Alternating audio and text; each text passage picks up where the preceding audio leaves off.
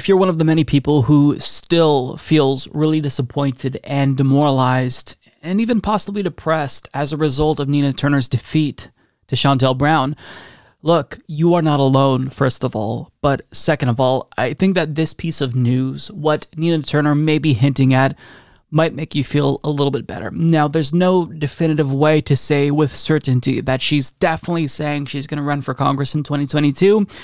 Having said that, though, if you listen to what she's saying, it seems very likely that she is hinting at another congressional run that she'll be starting shortly. Take a look. I just want to thank all of you. I just want to take this time and just thank you so much for all of your support. I want to thank Akron. You guys came through for us, sister. Thank you so very, very much. And we're just getting started. The mission is still the same. No matter what, the mission stays the same. And guess what? You know what I want you to know?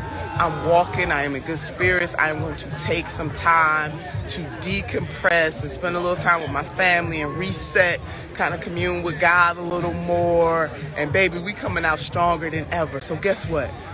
I am saying to you that I am going to make an announcement in September, probably mid-September, and I'm going to need you, okay? Because remember, I've always said that we're going to do great things together. I want you to know, keep that, mark it on your calendar. I don't have the date, but I want you to say, she said somewhere around mid-September. Oh yeah. Oh yeah, Sister Turner ain't deterred one bit, baby. You know what kind of cloth I'm cut from. I hail from the Fannie Lou Hamer. That's right. Congresswoman Shirley Chisholm, Inez Emerson, my grandma, Fannie M. Lewis from the great city of Cleveland, Ohio, baby. I hail from many great heroes and sheroes in the African-American line, baby. Won't stop, cannot stop. So again, thank you so much, all of you who gave your time, your talent, and your treasure.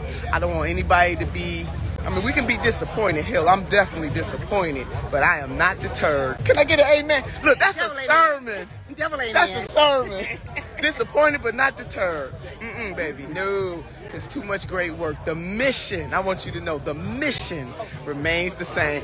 Look, there's no way of knowing for sure, but when she says things like, I'm going to be making an announcement probably mid-September, and I'm going to need you, that tells me that she's gearing up for another congressional run.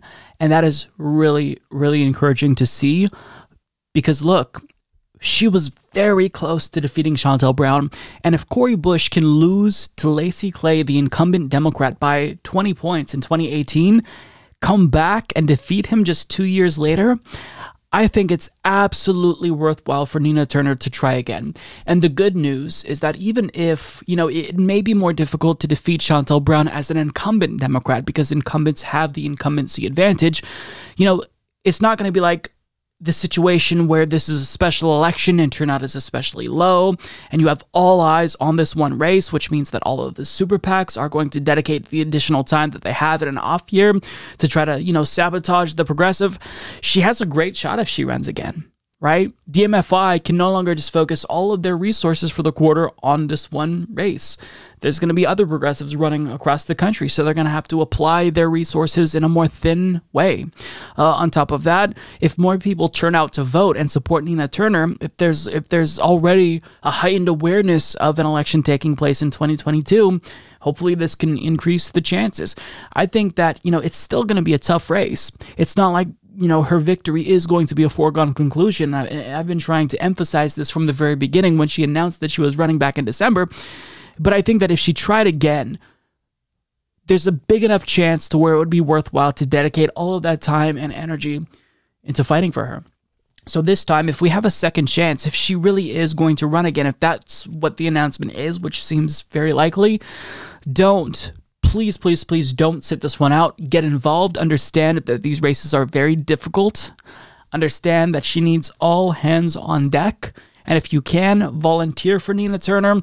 But again, I'm not gonna say all of that before it's official. She could be hinting at something entirely different. But if we have a second chance here, I'm gonna make the best of it. But for now, I really hope that she does take some time off, because running a congressional campaign is absolutely exhausting. And we'll wait and see. I'll you know, announce what she says, or I'll report on what she announces mid-September, but hopefully it's another congressional run. If not, then I support her in any endeavor that she chooses to pursue.